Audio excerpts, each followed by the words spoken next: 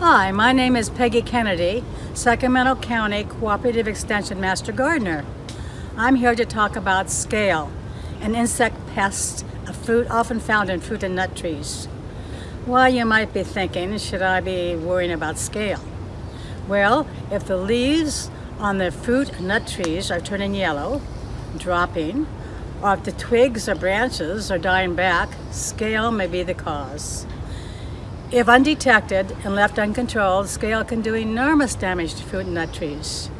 The good news is that if detected early, it can be easily controlled. So let's talk about how to identify scale. Scale insects are sap-sucking insects that look more like tiny immobile bumps growing in parts of the tree rather than actual insects.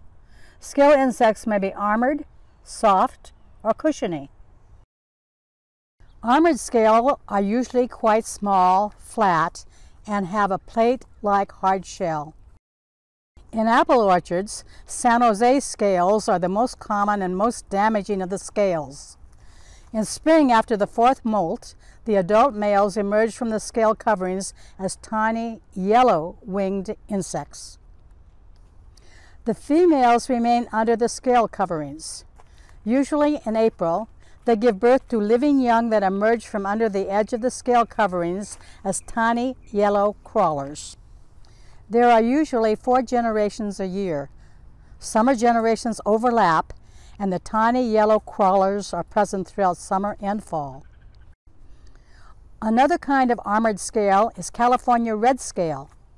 Like all armored scales, they appear small and flat, but their plate-like hard shells are red-brown and visible on fruit, leaves, and twigs. Damage is most visible in late summer and early fall. Another kind of armored scale is oyster shell scale. They feed on bark, causing leaves to yellow and dry up.